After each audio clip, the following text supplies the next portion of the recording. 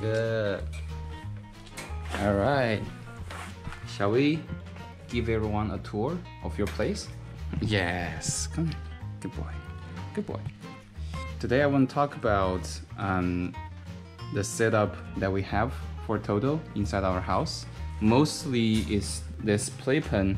Hopefully you can see it, and the crate. The two things connect with each other. So it's already 10 o'clock at night, so I guess Totle is ready to sleep. The playpen, we use these two, like these things that come with the playpen to connect with the crate. So this way it sort of creates a bigger, hey, come on, no, no. Yeah, he likes to choose on this, unfortunately. Good. So yeah, connecting these two things sort of give him a bigger space, so that, you know, when we typically put him here if we are not at home, or if, you know, like during the night when he sleeps, because these times when we are not around, we don't want him to do free roam, because, you know, potentially he will either destroy the stuff in the house or get himself hurt, because, you know, that's what corgis do. Come here. I think he's ready to sleep. But yeah, so and that's why we have this setup. We don't want to put him in just the crate, because that sort of limit his movement. I think with this setup, compared with the crate, usually people put the dog in the crate for like, I don't know, 4 or 5 hours. Like I feel like that's just like such a small space. With the pen, he sort of has a larger room to move around if he wants. Although I think most of the time when he is in here, if we are away, he's just sleeping. Inside this pen, you can see we also use this potty pad. This is used mostly when people are house training puppies, because these are waterproof. By the way, this is the water ball so that Totle can drink whenever he wants. Totle drinks a lot of water in general.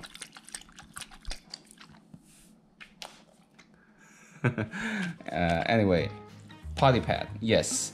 This is waterproof. If you are house training a puppy, it's easy for you to clean up if there is an accident. But we use this actually day to day because we find it helpful, you know, for a couple of reasons. First is, yeah, it's waterproof, so in case Totle still has accidents here, it's easy for us to clean when we are home. But also, it sort of protects the floor a little bit. Like sometimes he runs around and digs on the floor. Third reason is that this collects, if you can see here, this collects all the furs that Totle sheds. Corgis shed a lot. These furs will be sort of collected here instead of just fly around the house. I mean, he still sheds a lot of furs outside of this playpen, so our house still has a lot of that, but I guess this helps a little bit, right, Totle? What you trying to do? What you trying to do? Are you trying to find a good place to sleep? I know it's your bedtime. We don't usually keep toys in the pen. What I usually do is if we are heading out, we will give him a treat. We will put inside one of these toys, like these chew toys. These are like sort of soft rubber toys, so then he can play around and then have the treat. I guess he's trying to figure out if we have put any treats there. And you can see the crate has a bed as well. In our previous videos, we probably mentioned that we didn't give Totle a bed because he chose all the beds we give him. Somehow, I guess this one he chose the least. We also gave his bed to him while he was going through the tooth extraction surgery. At that time, he was very low on energy and he sort of just sleep on this bed for all day. I think after that he sort of accepted this bed and he doesn't chew that much. So yeah, I mean, Totle finally has its own bed. What? What? Did you hear anything weird? We figure out this setup over time. This is definitely not like this initially. Initially, you also have this blanket covering the crate because I think we read online that this helps puppies sleep while like if there are noises around.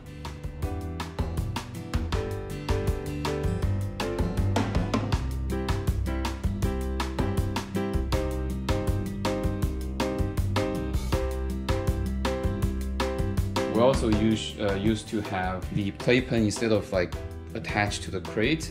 We have the playpen sort of cut off the entire area for him so that he can like actually run around inside this place.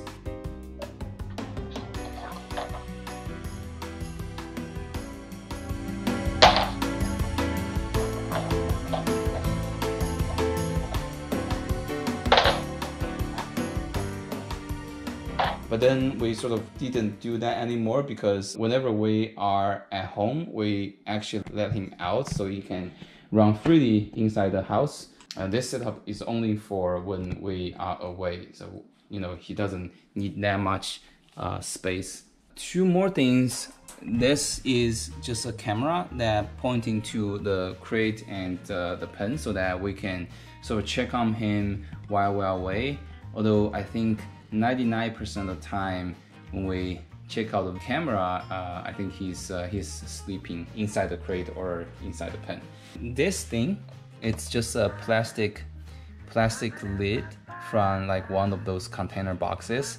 We put it between the crate and the wall because there is a time Totle, not sure it's because he gets bored or just gets suddenly curious about the wall. He chews the wall. He actually chews a hole out of the wall. Like he chews out of the wall like through the crate. So ever since then, we put a lid between these two things so that you know he doesn't destroy our wall any longer. Yeah, I mean that's pretty much it. I guess Totle has this sort of one bedroom, one living room setup, if you will, and hope he's being enjoyed this. Are you enjoying this? Do you feel comfortable sleeping here? Should we say goodnight? I think because we leave the door of the crate open, he's waiting for us to free him. He always wants to go out. He always wants to play. He doesn't really want to go to sleep, especially if there are people around. But I guess it's time to sleep. Yeah, that's it. That's it for the video. Thanks for watching. Hope you enjoyed this video and we will see you in other videos, right? I guess good night.